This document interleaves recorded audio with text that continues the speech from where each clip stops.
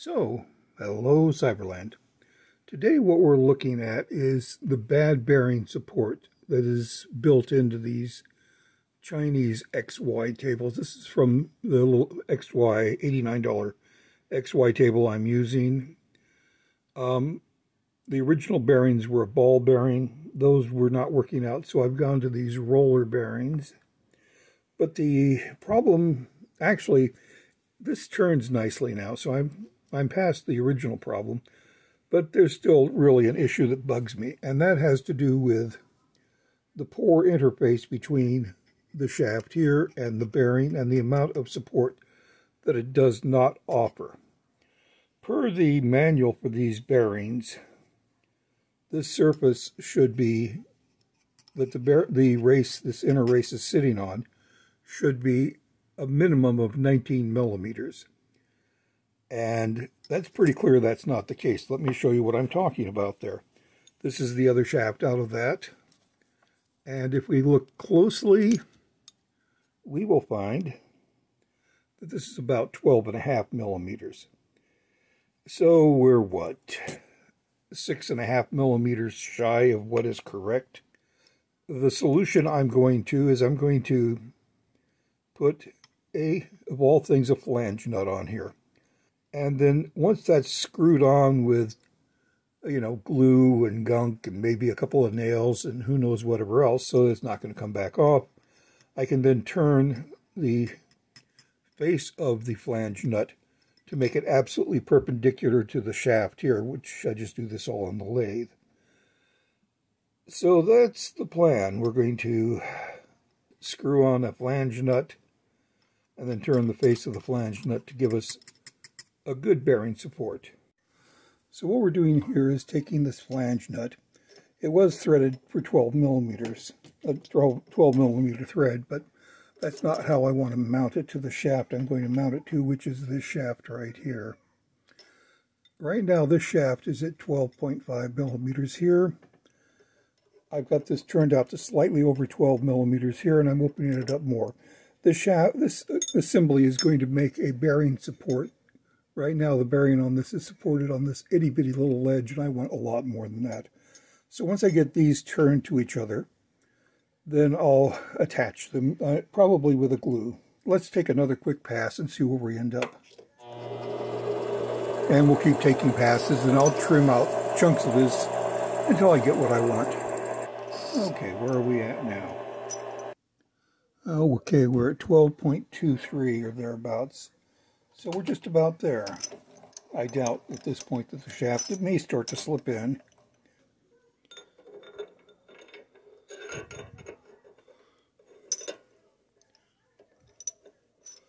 And it still doesn't quite fit. So, another pass or two. Okay, so let's see what we've got now.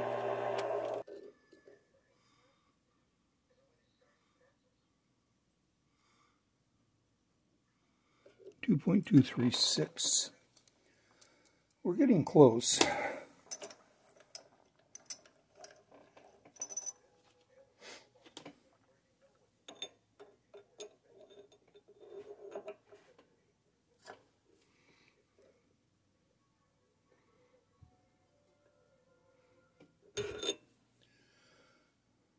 So a little bit more. Okay, what do we got? What do we got? What do we got?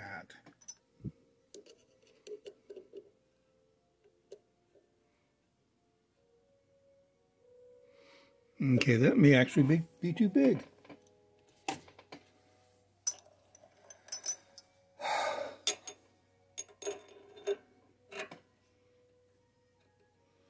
Well, it's actually too big, but that's okay. I'm just going to glue that in place, and I'll put a pin across it because the actual wiggle is not bad.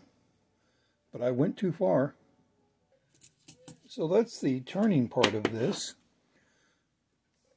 What this will end up looking like in the final setup is this nut on this way, and then the bearings will sit here. The goal here was to provide a much bigger bearing surface for the race. Much better support.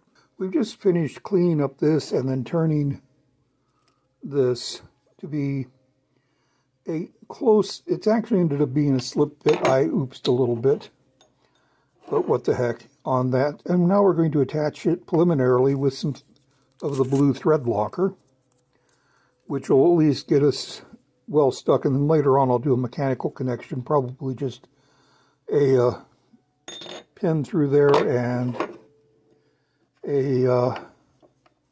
that should pretty much do it, you know, permanently at that point. But of course the whole secret to all of this good stuff is cleanliness. You clean the parts and then you assemble it. So a little bit of the thread locking compound. And remember which way to put this on, because you want to put it on with the flat surface facing where the bearing is going to be, because that's what this thing's all about. And then I'm going to slide this down and turn it around, because there's a couple areas where it rubs ever so slightly. And that should be good. The surface here is just slightly above where the bearing race would normally seat. And now we shall just let that set up. And after that's done, I'll chuck it back up in the, well, I'll drill a hole right through there and put in a small pin. And then chuck it up on the lathe, and I'll turn this surface right here. That there surface right there to get it absolutely perpendicular to the axis of rotation. And then it'll all go into, of course, the cheap Chinese 89-buck XY table that's been a fun little process, if nothing else. And we see what we end up with. It will certainly give much better bearing support than the old thing, which was literally just hanging on the edge of the race. Okay, so with this process, we now have a trial fit up. My question was, is this going to run into things? And the answer is, of course it is. If I tilt the nut up ever so slightly, it clears. You know, if I tilt the shaft here up. But that's probably not where it's going to run. So I'm going to have to take this and turn, if nothing else, most of these points of the hex off. And then it should run just fine. So I'm going to go ahead and cross pin this. Then I'm going to turn this, and I'll come back to you guys. Okay, so the next step here is to drill through the shaft and the nut and put in a cross pin, which will then allow us to leave this stabilized. It's going to be one of these little roll pins. So here we go. Noise!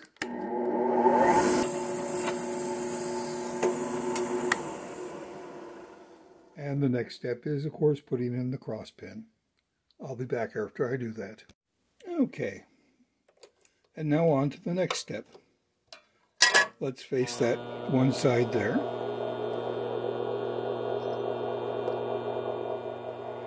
I feel a need for speed.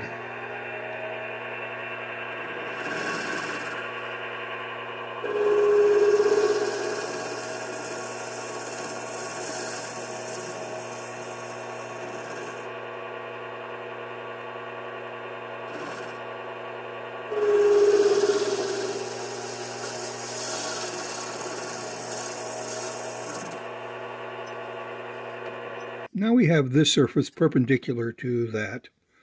The next step is to change this tool setup around so that I can cut here and maybe down to the back face, and where this is currently set, that ain't going to work. Okay, so now we've done the cut down. The roll pins cut through on both sides, all the way down to the body, so we're pretty much getting all the way down the body. And I think that's going to be pretty good.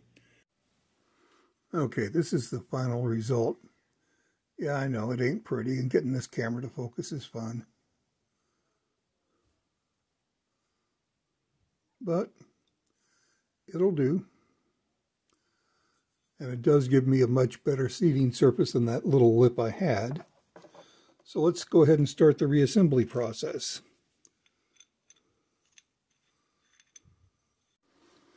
Okay, so we've got this all assembled up in the final form with the adapter here. I ended up taking a 1mm spacer washer, one of the spare races that I'd used, out to drop that down a little bit. And so now everything sits flush with this. And the effect is, well, there's still a little bit of bind in a couple of places in the screw, but other than that, this turns so much better than what it did before. It's not bound up. It moves smoothly. This is with the gibs tight. Yep, the gibs are tight. So I've just got to do the same thing now for this axis, and we'll be done with the initial, get rid of all the primary flaws in the thing so we can get on with the secondary flaws and see exactly. Then we can, once this is installed, then I can actually find out if these two axes are perpendicular to each other and whether or not, if this is flat down here, this is flat up here. That's all I've got for you right now. I'll bring you back when I've got all this done up, because this is just the same as that. And we'll go from there.